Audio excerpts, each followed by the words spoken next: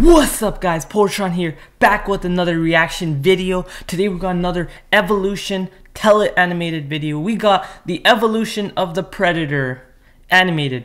Now if you guys don't know who the Predator is, obviously he is, most of you probably know him now because of Fortnite, because that skin with the weird mouth and everything. That is the Predator. It is in Fortnite now. A lot of people know what he looks like now. But yeah, we're gonna be checking this out. Personally, I never knew who the Predator was since 2018, so I'm a little bit new to this. Forgive me, guys, but we're gonna be checking this out in 3, 2, 1, start. The Predator Give a is like the perfect right hunter, now. but not every Predator is born equal.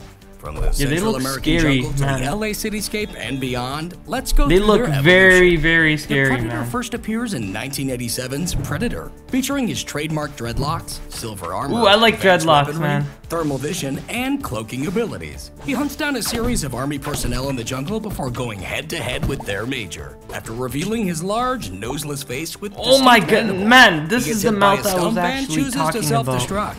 Predator 2 introduces a new, more colorful I'll Predator. let you know that. Bronzed armor, and his face, when shown, is steeper and heavily fanged. After getting mixed up in an LA drug war, a lieutenant tracks him down and takes him out. This prompts his fellow Predator clan members to uncloak and pick up their defeated friend, with the eldest member honoring the lieutenant with an antique pistol for a fair fight.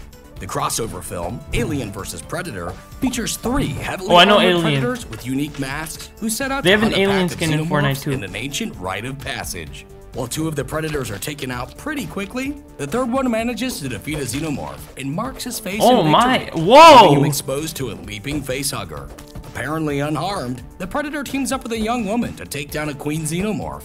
Yo, Xenomorph is just so scary. A caped elder uncloaks himself and rewards the human friend with an alien weapon. The Predator's body is then put on a ship, where it gives birth to the Predalien Chestburster.